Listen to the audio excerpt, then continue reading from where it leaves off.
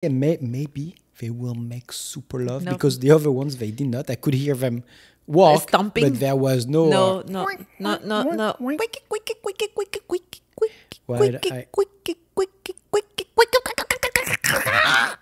No, that was a very weird.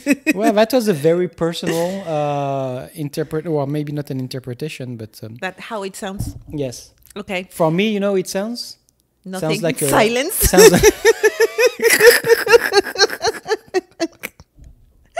it's like it sounds. It sounds like a tap in the back and thank you. See, I so regret that brothels are illegal. Yeah. Like especially right now. That you need a prostitute. I will really enjoy it.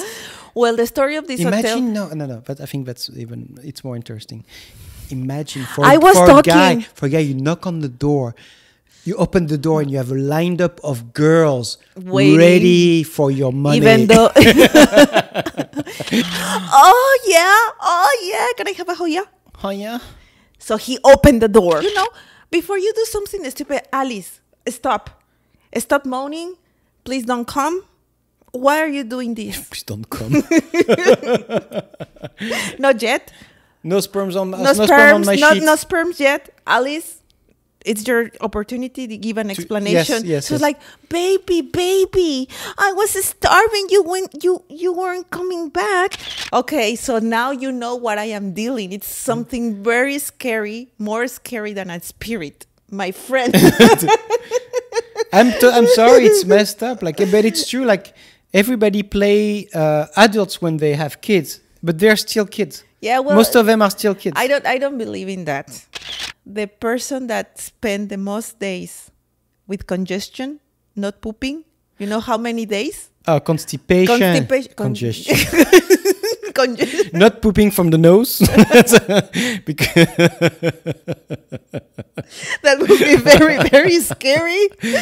Constipation. Constipation. I always think like, okay, if I don't poop, if I don't go to the restroom, I will die because this is the 5th day. So I went to the doctor for my